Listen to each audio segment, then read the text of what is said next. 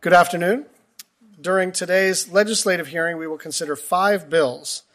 S-4444, Crow Revenue Act, S-4633, Northeastern Arizona Indian Water Rights Settlement Act of 2024, S-4643, Zuni Indian Tribe Water Rights Settlement Act of 2024, S-4705, Yavapai Apache Nation Water Rights Settlement Act of 2024, and S-4998, the Navajo Nation Rio San Jose Stream System Water Rights Settlement Act of 2024.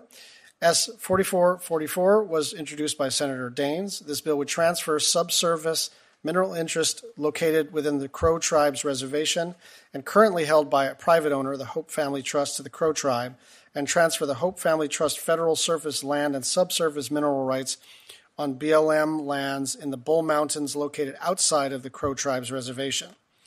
S-4633 was introduced by Senators Kelly and Sinema.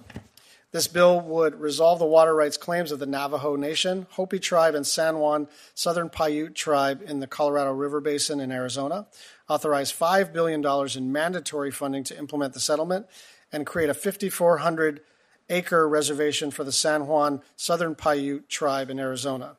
S-4643 was introduced by Senators Heinrich and Lujan, and the bill would resolve the Zuni tribe's water rights claims in the Zuni River Basin in New Mexico, authorize $685 million in mandatory funding for its implementation, and provide for the protection of Zuni Salt Lake, a place with great spiritual and cultural significance to the tribe, by placing approximately 4,800 acres of land surrounding the lake into trust and withdrawing additional federal lands from future development.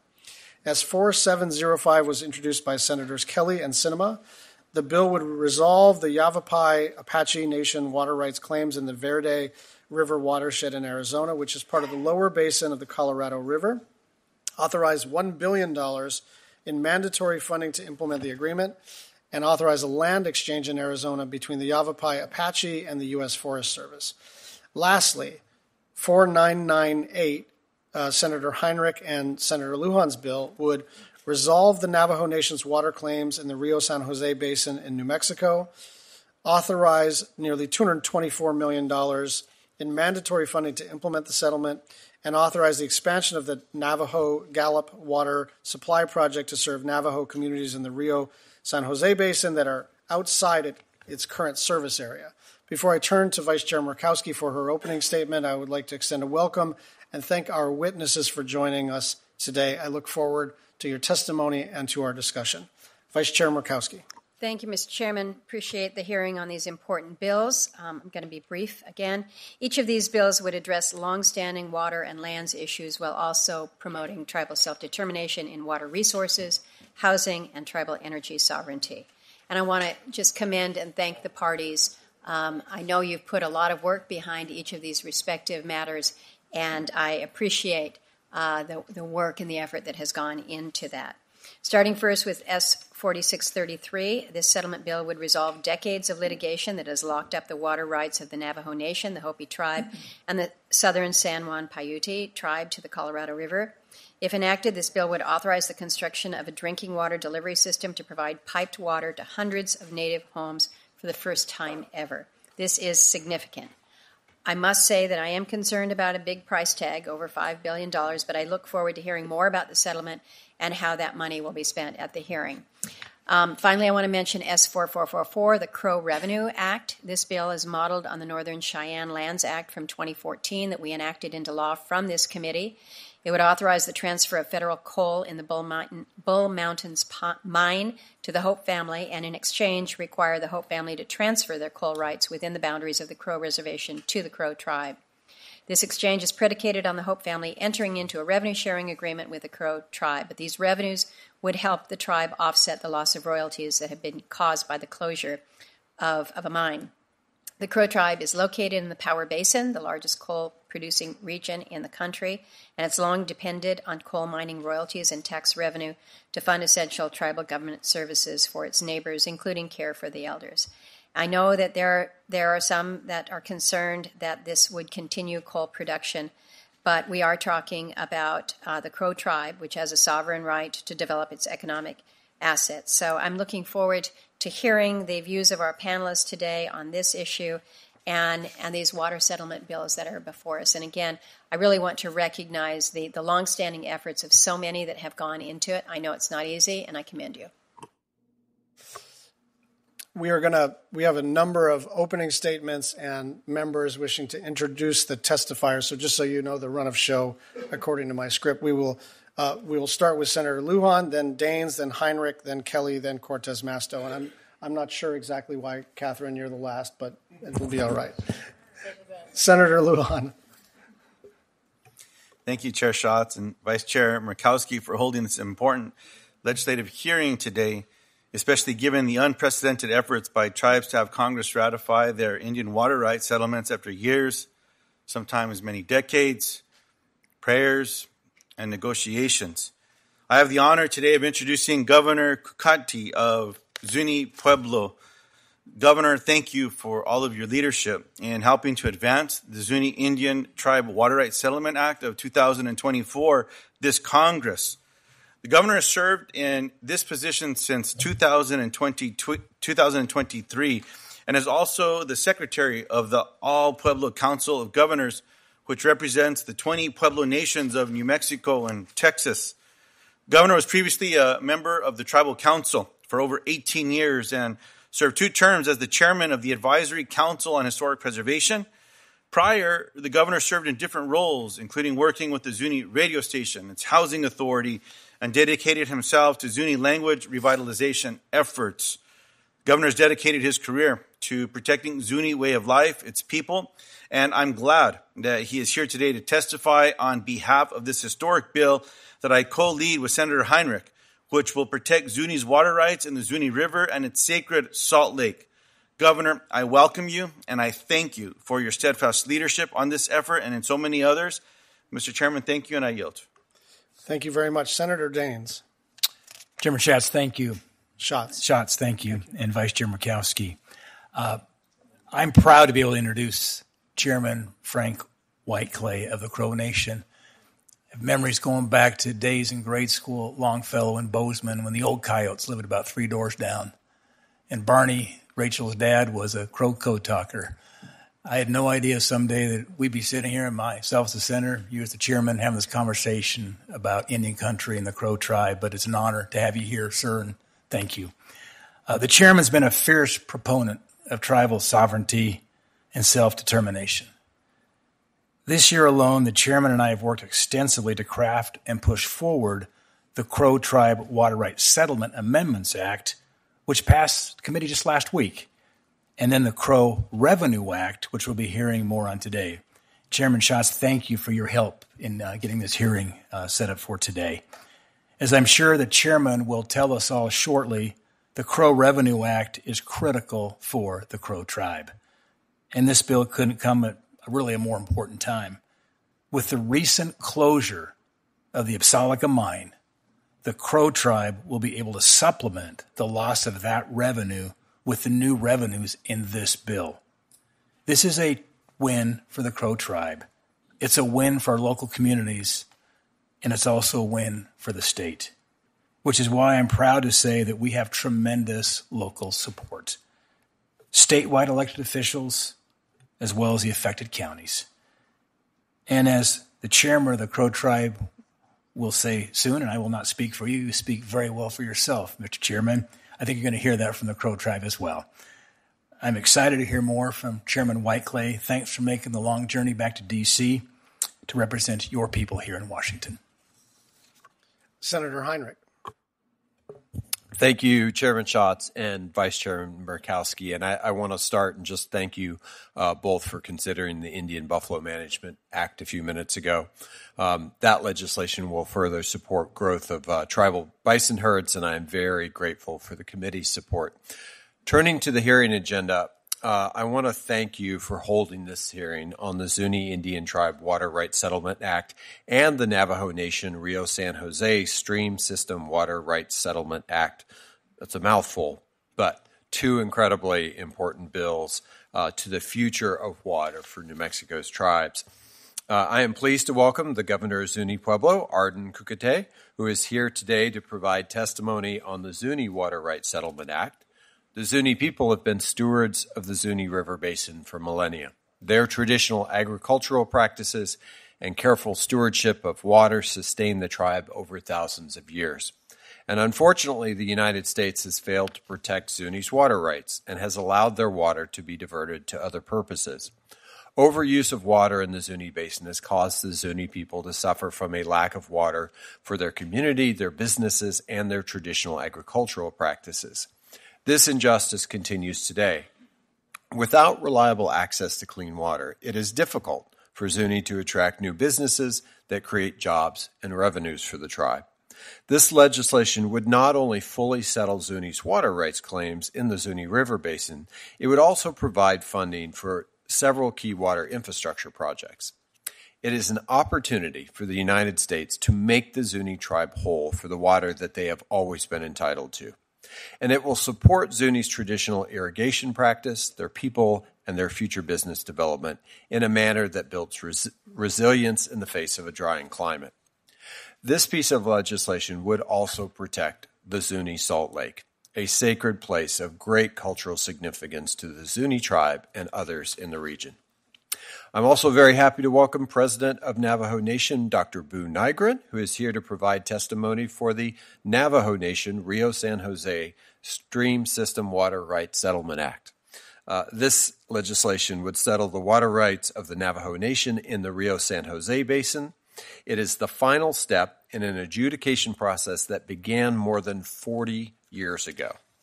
And in that time, we have seen aridification of the Southwest further strain water resources for tribes, including the Navajo Nation, that don't have the resources to fully use their water rights. This settlement is an important step towards giving the Navajo Nation an equal voice amongst water users in the Southwest. Today, there are more than 200 Navajo households within the Rio San Jose and Rio Puerco basins without access to running water. These households instead have to rely on hauling water. The lack of reliable drinking water systems in these communities contributed to the widespread health impacts of the COVID-19 pandemic on the Navajo Nation, which took the lives of far too many. I'm committed to working with the Navajo Nation to build a future where they have full access to their water rights, and this access to water will facilitate the preservation of Navajo culture and tradition.